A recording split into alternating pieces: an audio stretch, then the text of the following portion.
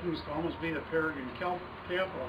We've got 6 birds that have been nesting with young in southeast Michigan. We've got 5 more birds that are on territory in pairs. You know, if you go back to in the 1960s, there were no known successful nests of peregrine falcons east of the Mississippi River.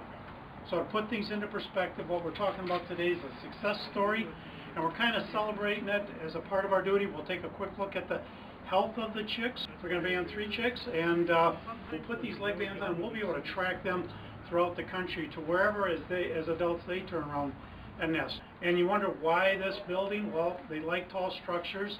They like to be able to see over large areas. They are a top predator from the air, so we're really grateful that we've got an environment clean enough to be able to sustain a population.